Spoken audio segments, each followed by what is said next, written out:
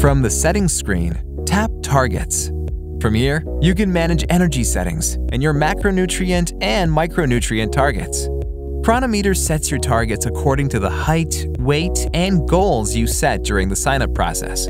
If your doctor, dietitian, or trainer has recommended specific macronutrient targets, tap the drop-down menu to select either macro ratios or fixed values and adjust accordingly.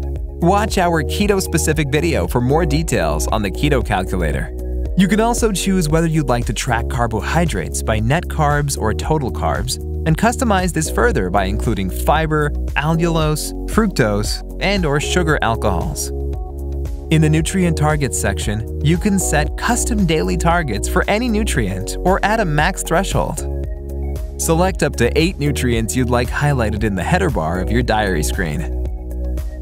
On the desktop app, click Settings and select Profile and Targets. Scroll down to access your macro and micronutrient settings. You can select your highlighted nutrients in the Display section of your settings.